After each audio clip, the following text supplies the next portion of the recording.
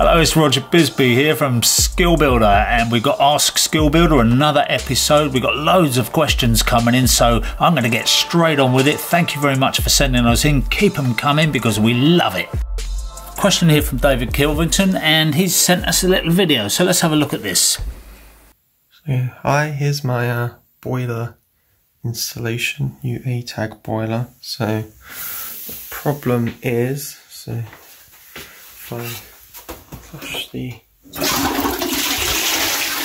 toilet, the boiler will come on when it shuts off. So it's just filling up now.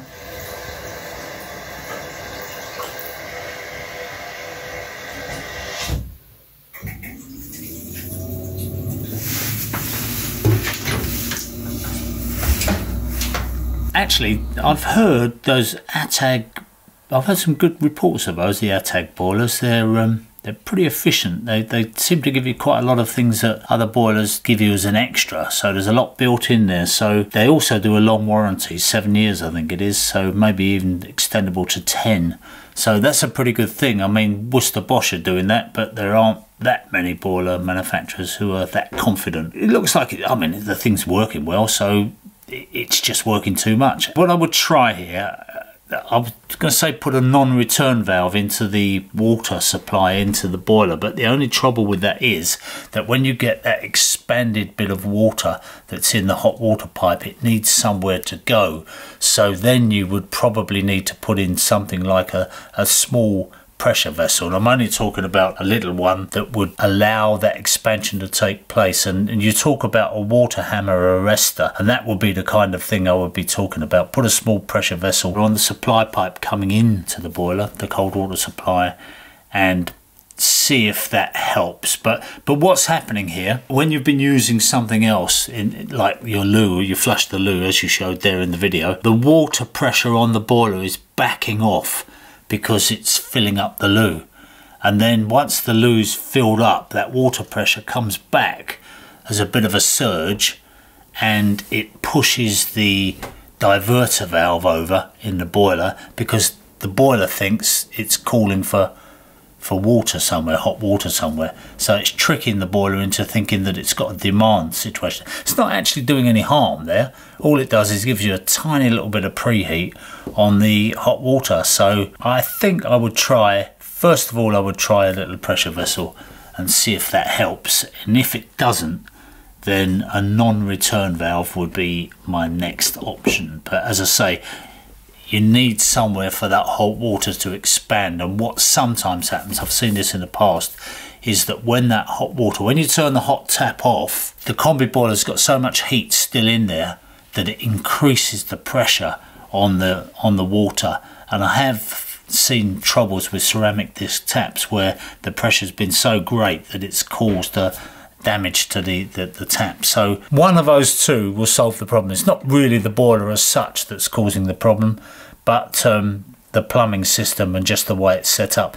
Maybe if you haven't got that flow rate high enough in the house, turn up the flow rate. You've had a new cold water pipe put in there, so turn that stopcock to fully open, and then maybe turn down the inlet valve on the WC so that it controls that, so that's a bit of a slower fill. And if you do that, you may find that the pressure on the boiler is maintained. It might just be a little bit of fine tuning you got to do. And Lee is having an extension built. He sent us a nice little drawing here showing what he's having done. Now, he's gone the right way about this. He's had the drawings done, he's had the architect on board, and now the architect is saying, well, I'm going to manage the job, I'll manage the job for you. And he wants a percentage of the contract value to manage the job. Now, what this basically means is he's going to look after everything that the builder's doing. But in order to do that, he wants the builder to sign a contract. And they found that a lot of builders have come along and they said that it's a bit of a mystery to them, that they were all pricing this job so high that they would lose it. And they finally found a builder that's willing to do it for the kind of money the architect said that it would cost. Now, that's a great, you know, they're in Newcastle, so you're assuming, okay, Newcastle, it's not the most expensive part of the country to have building work done, and you'd assume that there were people up there who wanted the work. So what are they finding, these builders, when they go along? What are they picking up? What vibes are they picking up that they don't like? Maybe they're thinking, oh, this customer's a bit demanding, this customer doesn't trust us, this isn't going to be a pleasant experience for us. Maybe they're thinking that. I don't know. I'm not saying anything against you, Lee, but it's that kind of feeling that, I know that feeling when you go into a house and you think, oh, this is going to be difficult because already I've only just sat down and they're already getting contracts out and they want me to sign this, sign that, sign some kind of penalty clause.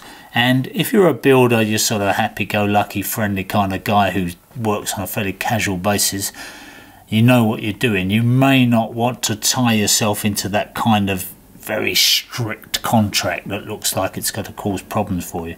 So it's really a question of finding somebody you can trust. You've got two choices here. You either go with the architect, and then you've got to find another builder who is willing to sign on the dotted line, and they are probably going to charge you more money, so you end up paying the architect, you end up paying the builder a premium because he's being controlled by the architect. And a lot of builders, including me, don't like that, because a lot of my experiences with architects have not been good. You know, they've been a little bit exacting. They want you to do something a certain way which actually you don't agree with.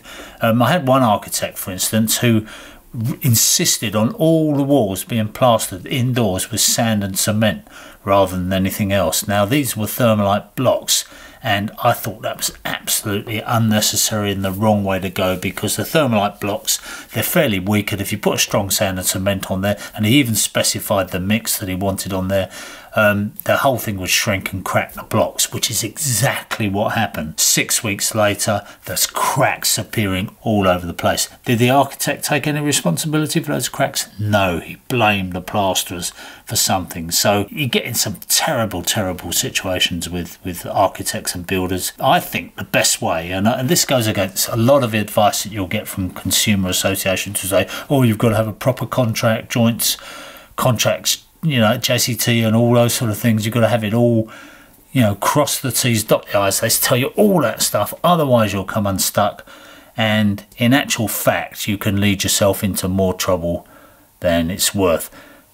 Finding a local builder who is trusted, that your friends have used, and is a good guy and knows what he's doing, to me, is the very best thing you can do. And Lee's saying, if you or Robin want to come up and do this job, we'd be pleased to see you. A bit of a slap for us from Surrey to Newcastle, but thanks for the offer anyway.